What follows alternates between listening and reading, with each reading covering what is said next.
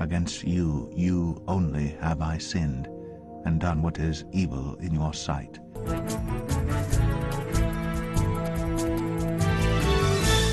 One thinks that when he sins, he is sinning against others, such as the person who steals, murders, or acts unjustly, or that he sins against himself, as in neglecting his studies, his health, or wasting his future either on earth or in eternity. But the danger is sin, is that one sins against God. But the danger in sin is that one sins against God.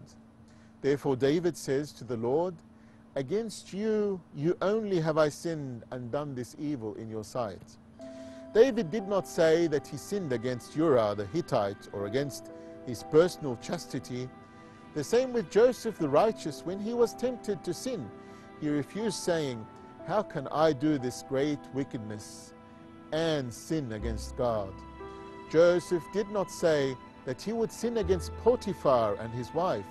That was how deep the understanding of Joseph the righteous.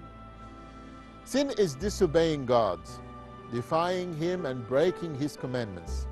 Therefore the Bible said, whoever commits sin also commits lawlessness, and sin is lawlessness. It was also said, you who make your boast in the law, do you dishonor God through breaking the law? For the name of God is blasphemed among the Gentiles because of you. For that reason, sin through the commandment might become exceedingly sinful. Sin is a separation from God, getting out of his fellowship, love and kingdom, because what communion has light with darkness, and what accord has Christ with Belial?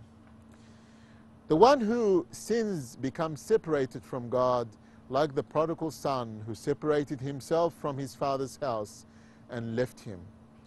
Sin is even enmity with God because it is the love of the world.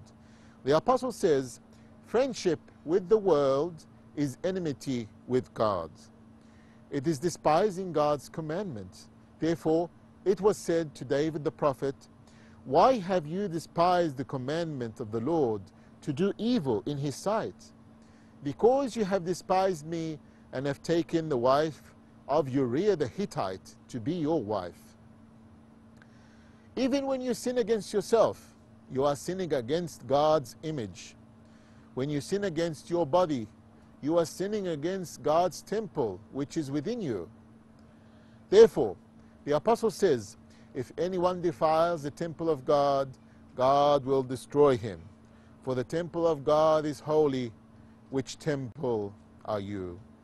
Therefore, the sin is unlimited because it is against God, the unlimited. So next time you think of sinning, remember that you are sinning against God himself. I hope you're still with us. Stay with us and look at the following poem.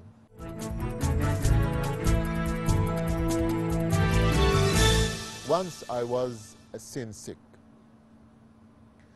Once I was sin sick, lost without God. I didn't know about the shepherd's rod. Then I heard about repentance, that I could get rid of all my sins. I went to church to hear God's word. I was convicted by the word I'd heard. They started singing Amazing Grace. The tears started running down my face. My heart was racing and pounding too. I knew right then what I had to do. I ran to the altar as fast as I could. I cried out to Jesus just like I should. I know he heard me when I cried out, 'cause when I arose there was no doubt. He had come into my heart to stay. Everything was like a brand new day. His rod and his staff, they comfort me. He is my protector, can't you see? He leads me beside still waters today. He will keep watch over me, lest I stray. Goodness and mercy shall follow me. He lights my way so that I can see.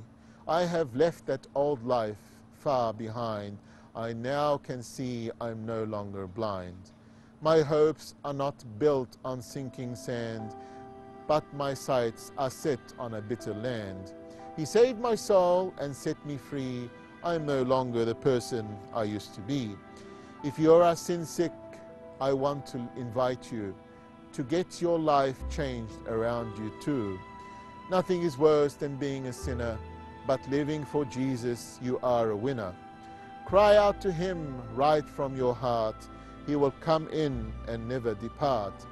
He will love you like never before, just as soon as you knock on his door. Let us pray together. My Lord Jesus Christ, hear the prayers we offer from contrite hearts. Have pity on us as we acknowledge our sins. Lead us back to the way of holiness.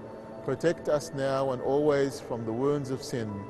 May we ever keep safe in all its fullness the gift your loved ones gave us, and your mercy now restores. Amen.